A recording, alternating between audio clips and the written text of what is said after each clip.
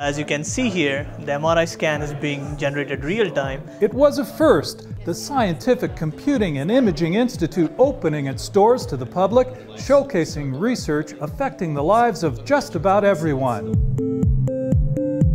Data is expanding massively and we need to discover and improve ways to articulate it. Those could be used to study any number of diseases, so the work we do is very broadly applicable. The white matter definitely has less contrast and less intensity. The first SCIx open house was a huge success. This is our first time to open our doors to the university and to the general public, government, industry. It's exceeding our expectations. This is really similar to, say, using a TV set, right? At the end, you don't need to know how the inside works.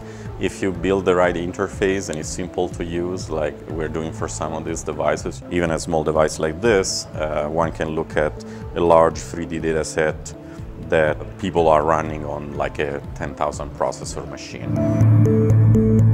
This is about 5 months old baby that is shown. On this day, the tangible benefits to humankind were on display. SCI has quickly become a nationally and internationally renowned leader in visualization, scientific computing, and image analysis. I was very happy to hear from my folks back in India from Siemens. They know about the SCI. Like when I told them I work at SCI, and like, oh, you work at SCI. College of Engineering benefactor and University of Utah alumnus Dr. John Warnock gave the inspirational keynote speech on his and the roles of other Utah graduates on the early days of computer science. When I started Adobe with my partner Chuck Geschke, we had no concept that the technology we built would cover everybody on the planet. The visualization techniques have come light years from where they started, and it's really gratifying to see that it helps save lives.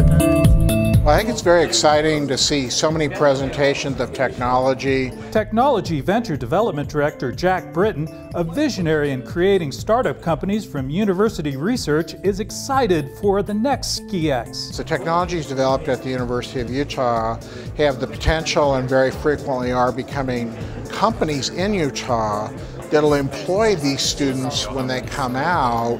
And that is what the cardiologist uses to identify which regions to ablate and burn.